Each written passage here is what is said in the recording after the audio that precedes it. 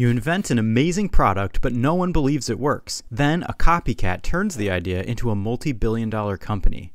I bought this old advertising sign in an estate, and in my research I found that this is exactly the story of Thomas P. Riley, who invented a fertilizer he named Ra-Pid-Gro in the 1930s while working at his parents' orchard in Dansville, New York.